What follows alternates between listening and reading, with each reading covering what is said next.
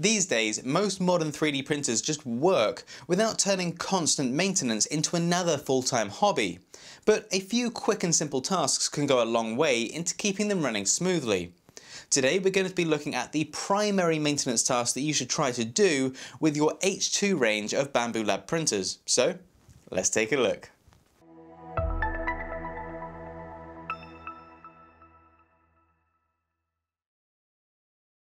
Cleaning and re-greasing the Z-axis lead screws is a common maintenance task across printers, which you may have already heard of, and I recently published a video looking specifically at that with my tips on how to make it an even quicker and easier task to complete. But there are a few other quick and simple maintenance tasks that you should try to keep on top of regularly. With the exception of one specific task which I'll be making reference to, but covering in a separate dedicated video, everything in this video will be the same for the H2D, H2S and H2C. There will be some tasks that are specific if you're using the laser module, but I will mention that when I cover them. If you are using the laser module, it's even more important to keep on top of doing these tasks, as using the laser in that system is going to cause a quicker build-up of residue on those internal parts, so you want to keep on top of the maintenance to keep things running smoothly. Today we're focusing on cleaning and lubricating the X-axis linear rails and the Y-axis linear rods, something that your printer is likely to remind you to do. We'll be revisiting the Z-axis lead screws and touching on the Z-axis linear rods. And then we'll be finishing up with a few other quick and easy maintenance tasks that you can do whilst we're already here.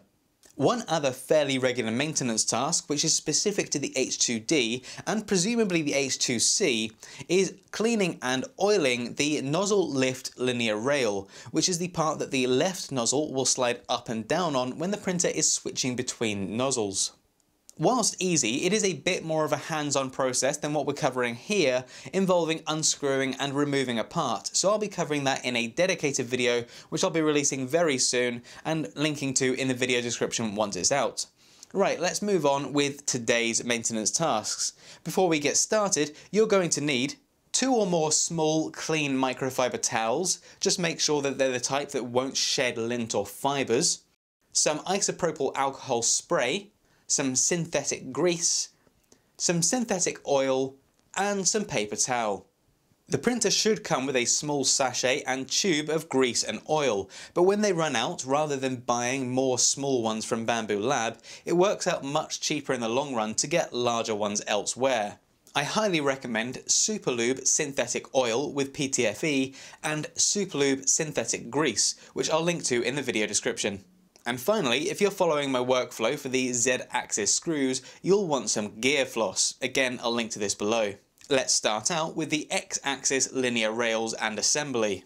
First off, let's move the build plate all the way to the bottom, and then move the tool head all the way to one side. I'm going to start with moving mine to the left.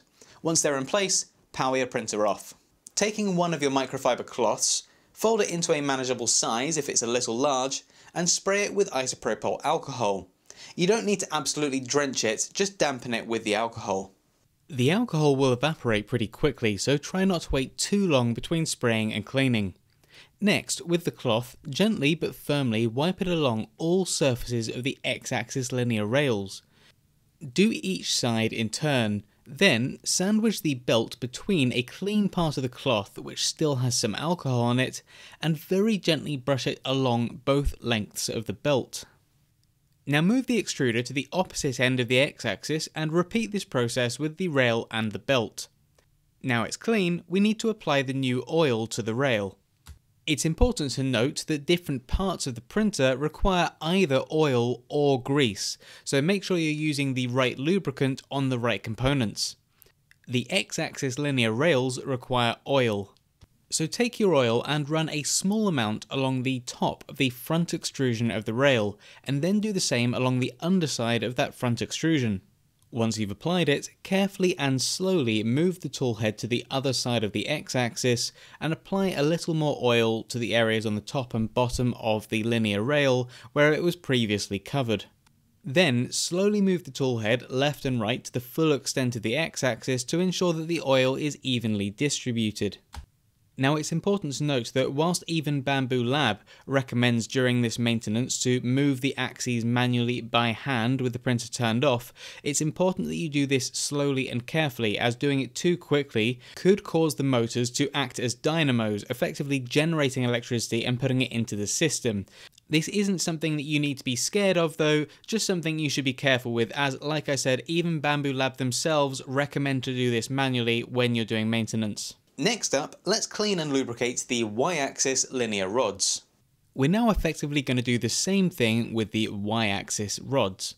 Slowly and carefully move the tool head all the way to the left, and then position the X-axis around halfway along the Y-axis rods, so it's running through the centre of the printer. Spray a clean microfiber cloth with isopropyl alcohol, then run it along the front half of the Y-axis rods a couple of times, ensuring you're cleaning all around it. One way to do this is to carefully wrap the cloth around the rod, which will help ensure that you're getting both sides of the rod. Do the same for the half of the rod at the back of the printer, then move the X-axis backwards and clean the obscured areas of the rod in the middle. Now the rods are clean, we want to apply the lubricant. Again, we want to use oil, so apply a small amount of oil evenly across the length of the rod, then move the X-axis forward and backward to help spread it out. Finally, move the Y-axis to the middle, slide the tool head to the right of the printer, and then repeat again on the other side. Next we have the Z-axis lead screws and Z-axis linear rods. Due to their thread, the Z-axis lead screws are a little more awkward to clean than rails and rods, but as I mentioned earlier, I've already published a dedicated video showing you how you can do this, making it quick and easy. I will show you quickly the general method here, but I highly recommend before doing it you go and watch that dedicated video, ensuring that you fully understand the process so you don't damage your printer whilst doing it. It's basically the same process of cleaning and lubricating, but instead of oil you use grease, and instead of a microfiber cloth I would suggest using gear floss. You can do both the Z-axis lead screws and linear rods at the same time, just make sure that you're using grease for the lead screws and oil for the rods.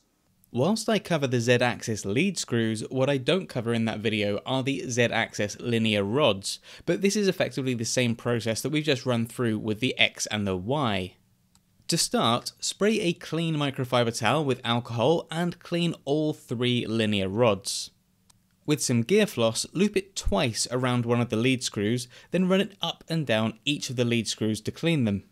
Whilst the X and Y axis can be moved slowly by hand with the printer off, the Z axis does need to be moved with the motors, so power the printer on and move the build plate up a bit, then clean the rods and screws beneath it as well.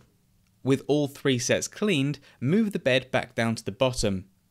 Now apply a thin line of oil on the linear rods, grease on the lead screws, and move the bed all the way to the top and all the way to the bottom of the printer a couple of times to fully spread out the lube. The easiest way to move the bed all the way to the top is to just hit the home button.